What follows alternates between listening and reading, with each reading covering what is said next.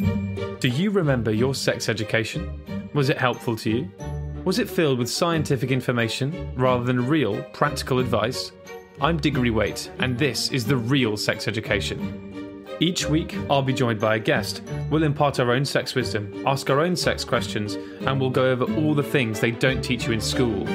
To bring this all together, though, we'll need an expert, a sexpert, if you will. But the only sex and relationship therapist I know is my mum. Hello, Mum. Hello, Diggs. In this episode, we speak to Tyger Drew Honey. It's always good to have a lovely chat about something meaty. We talk about growing up with parents in the porn industry. From an early age, I had a very euphemistic understanding of the basic logistics of a porn business. To porn's effect on young people. We had all of these young teenage boys around the country warping their own ideas about what real sex and relationships were. And we just talk about masturbating in general. I'd invite you for a drink, but I certainly wouldn't invite you for a wank. Hello and welcome to The Real Sex Education. I'm Diggory and I'm joined as ever by accredited sex and relationship therapist Cate Campbell. Hello, Mum. Hello, Diggs. Every episode, Mum and I give sex and relationships a good going over with a guest. This episode, we're very glad to be joined by the star of Outnumbered, Cuckoo, and the Tyger Takes On series, Tyger Drew Honey. We have a great chat with him about a lot of things, but one thing we talk about in particular a lot was porn, Mum. Yes, we did. He knows a lot about it. He studied it. He studied it for the Tyger Takes On porn episode of the Tyger Takes On series. You're absolutely right. And his parents were part of the porn industry in their own ways.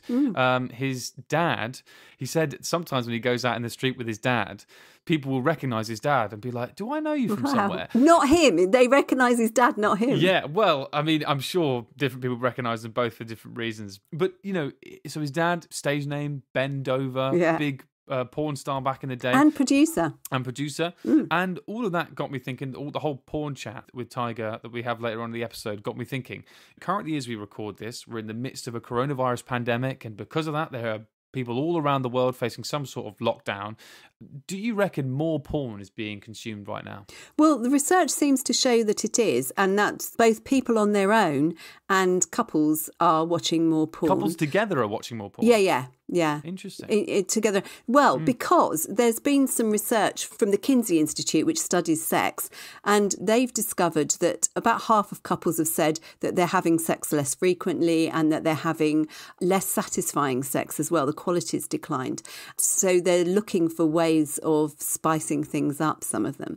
And porn is one way. So a lot of couples, sex they're having is going down. Yeah. Or it's less satisfying. I mean, in the middle of a pandemic, that's not surprising. It's not a very sexy atmosphere right now. No, exactly right. And people are very, very stressed. But another study from the Kinsey Institute found that couples who continue having sex, even though they're stressed, become less stressed. The more sex they have, the less stressed they become because it's very relaxing. So persevere, guys. Keep going. So fewer people are having sex and more people are watching porn. Why? Because Well, one reason might be that they're on their own. They're not, if they don't have a regular partner, they might be using porn. But also, studies have found that people use porn when they're bored. And there's a lot of bored people around. And it was really, really, a stat I found so fascinating was that Pornhub got less viewers during the US election night. And they thought that was because people were either watching the coverage or else they were talking about it. And so they weren't bored. Yeah, and also, two old men, it's not very sexy. They're not the sexiest guys ever. Well, I suppose it depends on your taste. Ugh. Right, Mum, I'm not the only one who has questions for you like that. We've had some questions from the listeners at home who've sent in their sex questions and relationship queries to podcasts@hattrick.com and on the Twitter using the hashtag RealSexEDU. And later on, I'll be putting those questions to you. So I hope you're ready for that. I'm ready. Great. Before that, though, Mum and I spoke with Tyger Drew Honey, and we began by asking him what his sex education was like. Well, do you know what, mate? It's like you said in the intro. At school, my sex education was really all science-based. My sex education, it was all done in biology lessons. It was all about the physical anatomy of the vagina and penis and the testicles, and there were many great laughs, and they were quite exciting lessons in a way, because we were immature and got to look at these diagrams, and we learned about how the organs functioned, and periods, fallopian tubes, semen production, ejaculation, pregnancy, all these kinds of things. But we never really learned anything past the sort of mere scientific biometrics. We didn't learn about, the sort of, say, risks of sexually transmitted diseases, particularly. We didn't really talk about consent. We didn't talk about sexual relationships, healthy sexual relationships, familial relationships. We did have PSHE class, but I really can't recall anything beyond the scientific stuff that we ever learned in that class. So at school, it's pretty non-existent, which is mad, really, to think of it, because it doesn't seem that long ago, but it does seem mad to think that kids today are growing up in a world without that education. What I find really interesting there is something that I don't think people have picked up on: familial relationships. You mentioned that. What do you mean by that in a sort of sex ed context? Well, I think what it means really is that, for instance, people are into things like polyamory and stuff today, and maybe have more than one sexual partner in a consenting way. Those people can still have children, and it's important for people to know, and for those children to understand, that that's legal and that's loving. And, coming from a family myself where my parents ran a big porn company, and my dad was, he was a porn star and a porn director and a porn producer and cameraman, and he did everything in the field, and he was having sex with other women. And there was a point in my childhood where I began to understand that. And, it was part of, it was a normal part of my life. I can't say I objected to it, because the way that my family life was, it was loving and it was normal. And my parents did end up splitting up, most likely as a result of my dad's involvement in the porn industry. But it's important that, I think, we don't say, this is what a family looks like, this is the only way that parents can have sex. And those are the kind of things that I sort of mean, those ideas, those concepts, when I say, familial relations. It's funny as well, when I listen to interviews with you, some people sort of, excuse my phrasing, pussyfooting around the fact that your parents are in the porn industry. They'll say things to you like, they'll be like, your parents were also in the public eye, and, things like that. But in terms of the familial stuff, I jumped on that straight away, because I'm here with my mum and who's a sex therapist, and we both had parents who I suppose maybe were a bit more, maybe more sex positive. Is that right? Was sex something that was, because I think one of the things you talk about in those familial relationships is, one thing parents don't do with their children is really discuss sex stuff. I mean, did you ever have the talk with your parents? Yeah, and interestingly, what you say, very sort of, well, my parents kind of pro-sex. My parents didn't really have this kind of take on it of, sex is great, we really love sex, this is why we do this. It was a way that they'd seen to earn a really good living for themselves, and they managed to give me a really good life. And they kind of used to, let me run you by a sort of a conversation that might have happened with an 8-year-old me at a Christmas party, say, and we've got Pascal and Charmaine coming in the front door.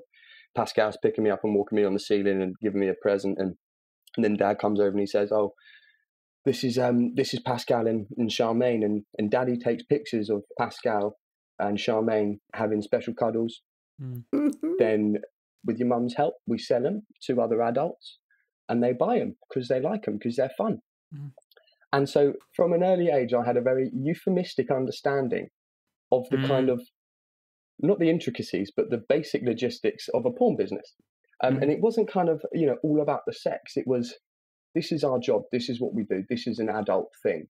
It's not the same as what your friends at school do, because I was at school with tons of bankers and doctors and lawyers and all that kind of stuff. And I knew it was different, but I was kind of aware that sex was a thing. And I don't know when it went from being special cuddles to understanding what sex was. But I knew what sex was, and I knew that it wasn't a bad thing. It was a way that my parents earned money. That was my basic understanding from quite an early age. And so, I'm guessing at that age, your parents were involved in the porn industry. At school, did you get a rough time for that? I got like a very, I wouldn't call it a big rough time, but the thing is, most of my friends in my own year, thought it was really cool. Like all my friends thought it was really, really cool. Yeah. But I remember once at school, when I got into like year 4 or something, like a new class, there was like a girl's parents had written into the school and asked that her daughter wouldn't sit next to me because of what my parents did for a living. Wow. And then as I got into secondary school, some of the kids in the older years would pretend to hump each other over the stairs as I was walking up them or something and say, oh, your mum loves it like this, doesn't she? Oh, God. And all that kind of stuff. Mm. Yeah, it got to a point where something was said and they got in trouble and they stopped after that. So I had to kind of snitch. I was scared to, but I decided to, and that was that. But, you know, it didn't take up a great portion of my life. It never really traumatized me, and I was able to rise above it quite quickly. And because I knew in my heart of hearts what an amazing woman my mum is, for instance, you know, that's why it hurt in a way. That's why it hurt, because I knew how amazing she is and she was.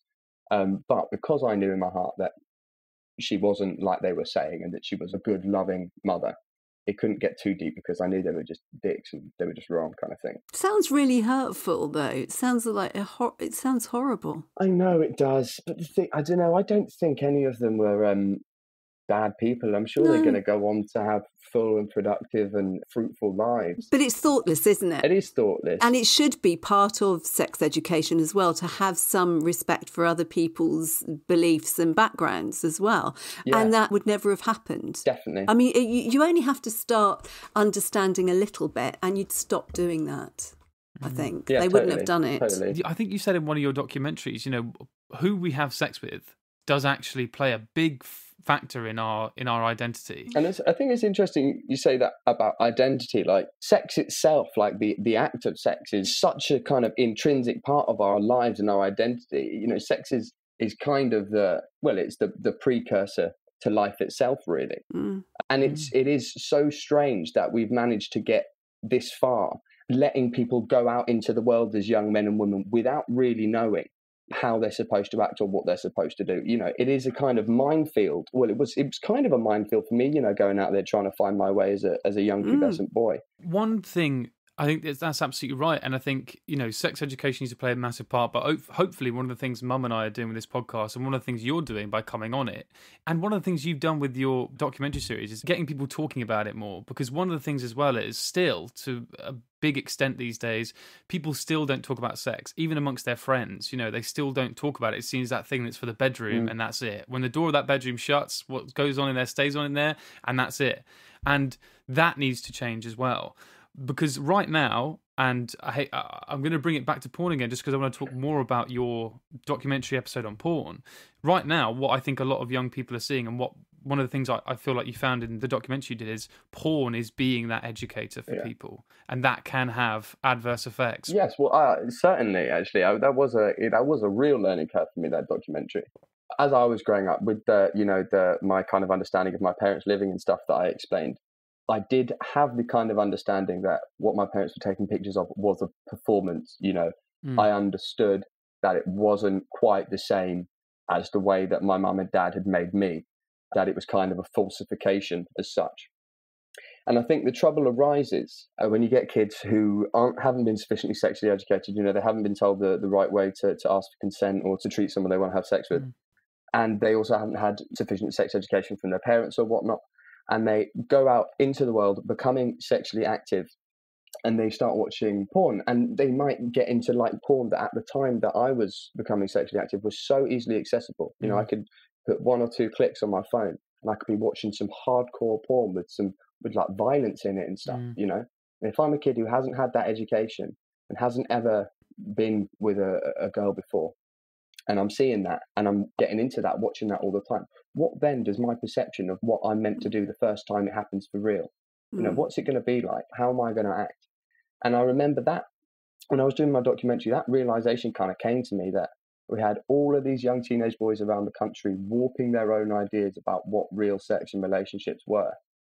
And that was the biggest bombshell for me. That was the biggest moment where I thought, wow, this is actually quite a serious problem, especially some of the people that I met who were, one of the people I met was kind of really addicted, getting really addicted into kind of dangerous porn with a very, very, very, very small actual sex life.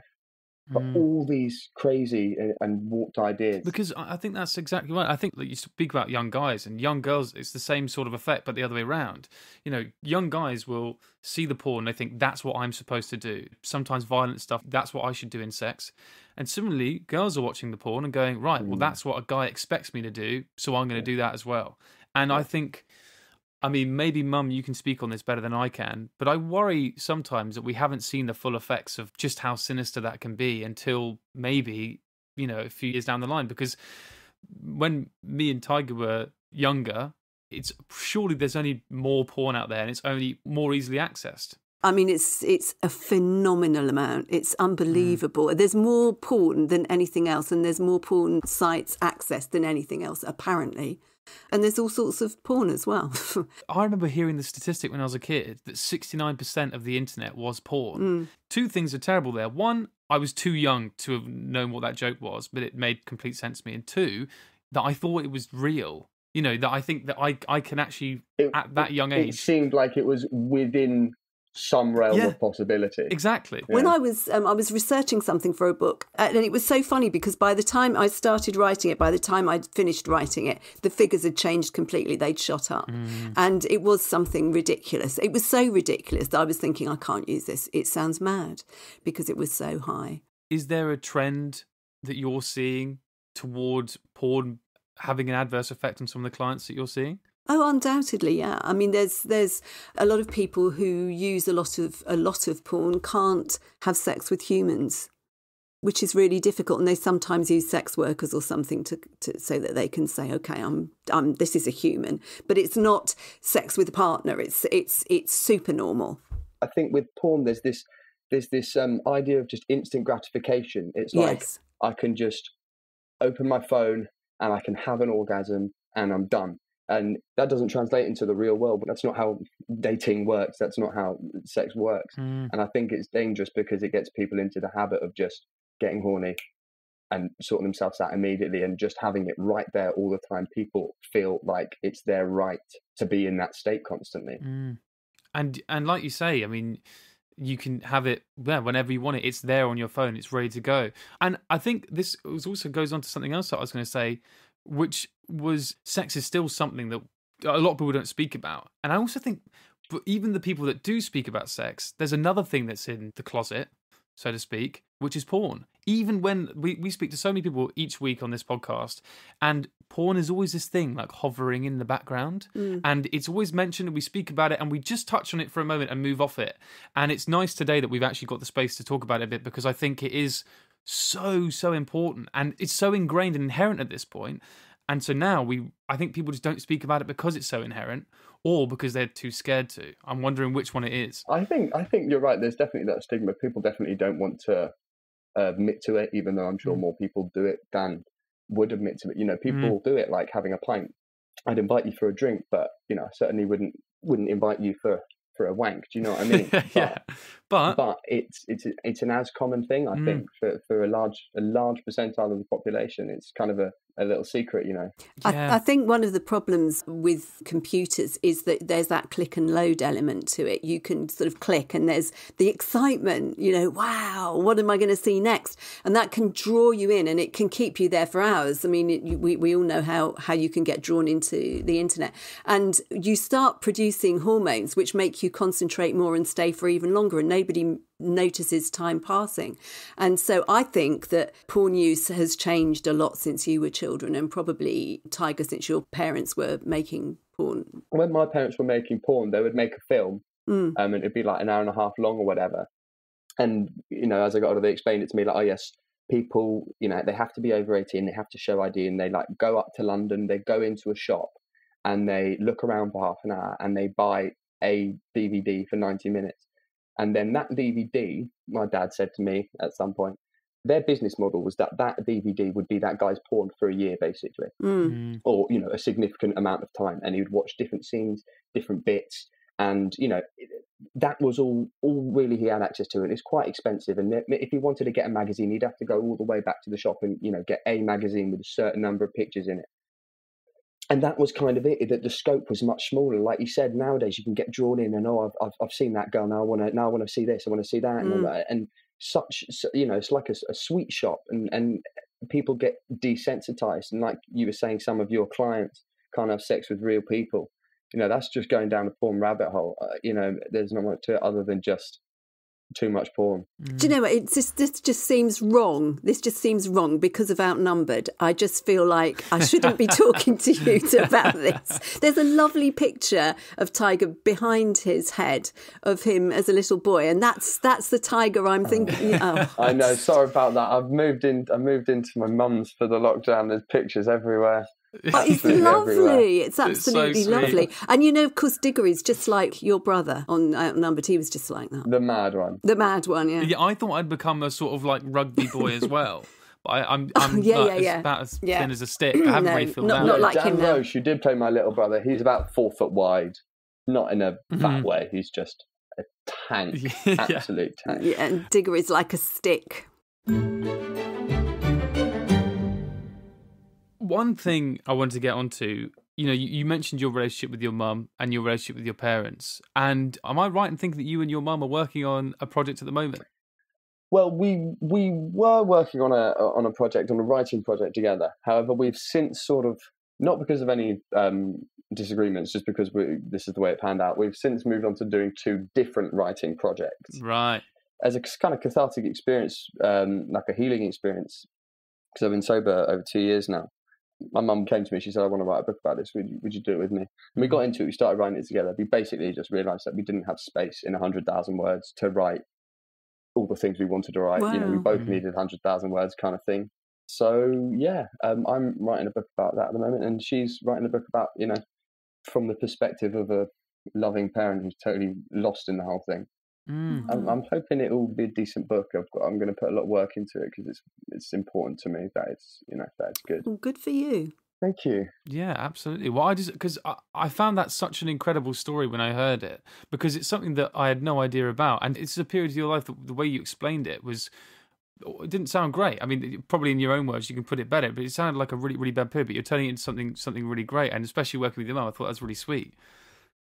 Yeah, and we're certainly, we're helping each other along with it, and I'm reading her bits and she's reading my bits. But, the transformation from the darkness I was into the sudden ability to kind of get on with my life and start getting sober, it's just too much of a magical transformation to not dwell on. And if I can show to anyone who's staring down the throat of alcoholism or addiction, that it can end, that, there can be a happy life for you, the misery is not forever if you just keep going, and I don't know the exact message in the book yet, but I just don't think I can leave it, because I want to try and help. I want to try and give insight to the chaos and the actual illness itself, and how it can take a pretty good person with a good heart and just really make you such a selfish dickhead that you really don't care about anyone.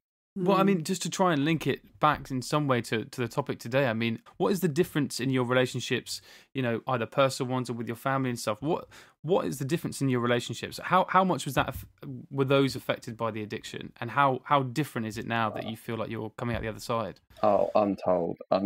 I mean, yeah, my relationships, I had alienated myself from all my friends. I had like no friends by the time I was 18.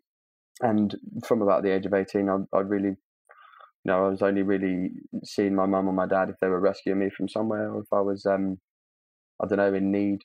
I didn't speak to them at all, and they didn't really sleep at all. They were just waiting for the phone call that something awful had happened, and just abused them, really. Addiction is totally a family illness, and they suffered just as much as I did.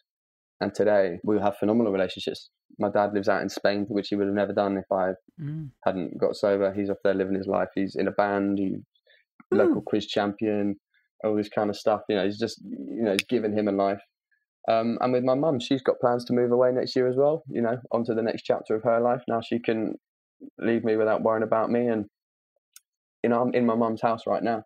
I wasn't allowed in this house. I wasn't allowed in this house for a long time. And now I can stay here. I can go and do the shopping. I wasn't allowed to go to a shop before because there would be this idea that I wouldn't come back because I'd get drunk on the way back and not find my way home or something. Just all the little things that I can do for my parents. I could just be a son, And the thing is, I know I've got a really good chance of burying my parents today. whereas it being the other way around, which was on the cards. Wow. I want people to hear this because I found this so fascinating. You said that it just one day you just woke up and you were like, what am I doing? Yeah, well, it was like I'd been trying for years, and it was just impossible. And so I kind of just gave up. And then just sort of out of nowhere, it just like I woke up and the compulsion to drink was just like gone for the first time in years. And that kind of stunned me. I was like, what the fuck? And I just stood there for a while. And then, I don't know, this motivation just built in me. I just kind of saw this day as this opportunity. And I didn't really, and I started running with it, and I made a phone call, and I started embracing, the 12-step program, and basically just put in so much work in the early days. But it was, I didn't really understand the weight of it then. It wasn't until like a little while later I really started to acknowledge the actual transformation in my life. It was literally like the earth had been, I don't know, my will to live was gone, and suddenly it was back. And I had been trying to do it for so long and couldn't do it. And suddenly it just occurred to me one day that maybe I should open my mind to the idea of some kind of loving force woven into the fabric of the universe, as my sponsor put it to me. And from that day forward, I opened my mind to that concept, and that's what I go with today. I believe that it wasn't down to me that I stopped drinking on that day. I don't really know what it was down to, but I kind of live on spiritual terms along that basis, if you get me. So yeah, I do believe there's something that looks after me. But I wouldn't underestimate your resilience, though. I mean, it's you clearly have tons of resilience and resolve to have done that. It's amazing. Well done. It's incredible. Well, thank you very much. Yeah, it's a joy to be alive. It really is. Well, yeah, absolutely. And but so many people don't make it. So you've done so well. And I try and do my best to help those people on a daily basis. Right, well, towards the end of the show, we usually ask our guests, how was it for you? Is there anything you've learned or anything you're taking away? Or it's been really good. It's been a really lovely chat. It's nice to get some kind of expert input on these kind of things. And I do like talking about my childhood, because I know it's interesting, and I know there's kind of something to be learned from it, and also kind of reminiscing sort of vibes, feeling like I wish I was young again, all that kind of stuff. But it's just been good to have a chat with some friendly people in this time where you can't really get out to see anyone. So thank you for your lovely company very, very much. No, it's no worry at all. And I do apologise. I mean, are you sick of people asking about your parents at this point and being in the porn industry? Because I feel like everyone must have asked you about 1,000 times. No, it's you're right. It's I have been asked it a lot. The two questions I've been asked the most are so how much of Outnumbered was improvised, and what's it like, having four-star parents or whatever.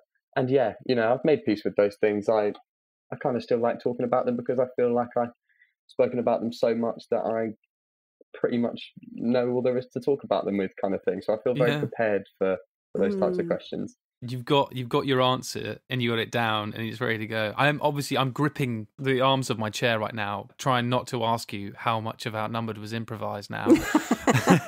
Because I used to always see that at the end of the episodes, it would be like, some of this has been improvised, and I used to be like, that's incredible, I need to learn more. But I will spare you that. But was it good for you too? So. That's the first person who ever asks that. How was it for us? It's been a delight. It's been wonderful to meet you. I'm so glad and proud that we got to speak to you. Oh, thank you so much. It's been a pleasure. It's been lovely. Thank you so much for having me. It's the mailbag. Send Cate your queries to podcasts@hatch.com. It's the mailbag. Send Cate your queries. Podcasts@hatch with 2 T's. Hello there. I have a query for Cate. I would like to know when the Real Sex Education mailbag starts. The Real Sex Education mailbag starts right now. Thank you. Thank you so much to Tyger Drew Honey for coming on and speaking to me and Mum. It was a great interview. He has such a unique perspective on the porn industry in particular. And if you were annoyed at the end there that I didn't ask him about the improv in Outnumbered, don't worry. I went away, did my research, and it was mostly the 2 younger children in it. So there you are. Right, now it's the time of the show that we open our mailbox so listeners can put their questions to Cate, an accredited sex and relationships therapist. Mum, would you like our first question? Yes, go for it. This one is from Anya, and she says, my period has been all over the place the last year. It starts earlier than usual, sometimes stops again, then starts randomly, and the flow is either really light or really heavy. I looked it up and I spoke to my friends about it, and we're all convinced it's to do with lockdown. Is that possible?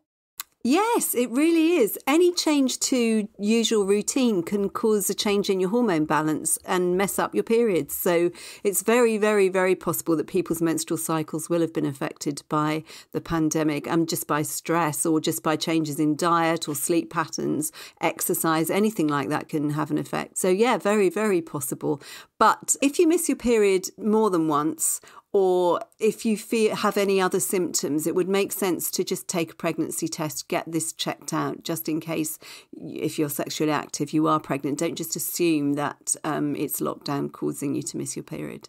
But one interesting thing that's come out of all of this is that some people have found that during the weeks when they have their period, if they have long COVID, their symptoms reduce or go away altogether during the week of their period. And researchers are so interested in this that they're thinking that they might be able to give estrogen to men who tend to be more badly affected by COVID. And it might be that that's because they don't have estrogen. Estrogen might have a protective effect. Oh, wow, that's amazing. So then we'll be giving everyone the pill. Well, yeah, not quite that, Diggs. All right, that's the last time I'll ever try and be clever. The next question we have is from Anonymous, and it's short and sweet. They ask, how do I make my girlfriend squirt? Oh, I think someone's been watching porn. Though people do squirt, it's not as common as all that, although it is extremely common in porn.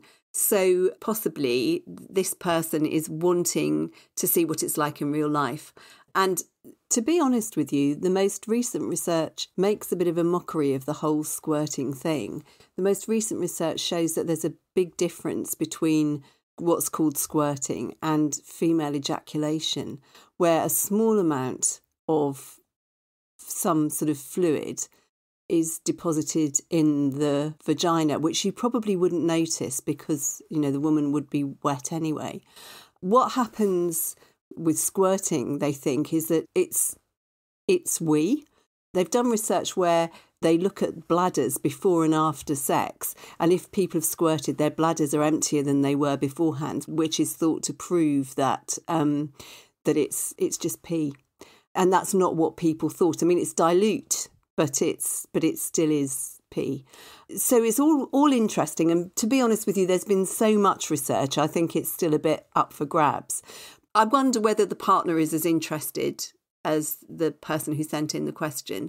It can be a lot of fun trying to do it if both of the couple want to. But if it's a kind of performance where one partner's putting pressure on the other to do something, or one partner feels they have to prove that they're a proper woman or whatever, then all the fun goes out of it and it just becomes pressure.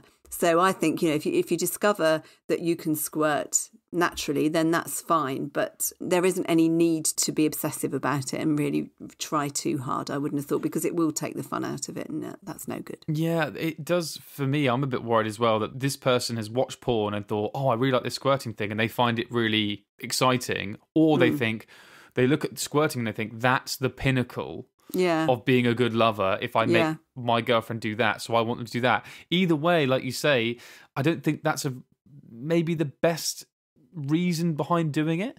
Well, there's a lot in the media that kind of encourages people to think that you will be a good lover if you can make your partner squirt. And it isn't something that everybody really wants to do. So you need to have a good old chat about it, really. But if it happens naturally, then great. And I have found that a proportion of couples that have sex therapy suddenly discover because they're experimenting, that they do squirt sometimes, or maybe they only do it once, who knows, but it happens.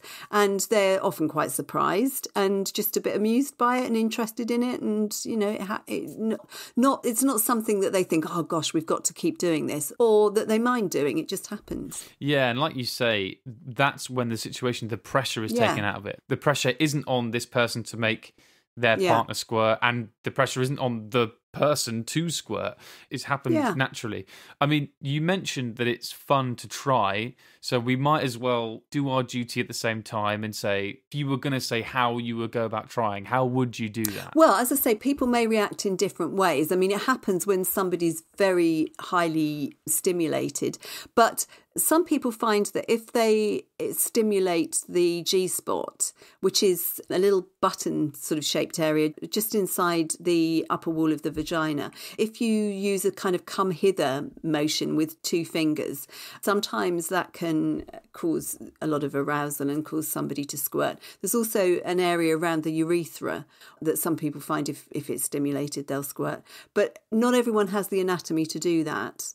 And not everybody wants to do that. But if it's fun trying, then, go for it. Yeah, so Anonymous, go back, talk to your girlfriend, actually just play her what Mum's just said then, and then see if she's up for it as well.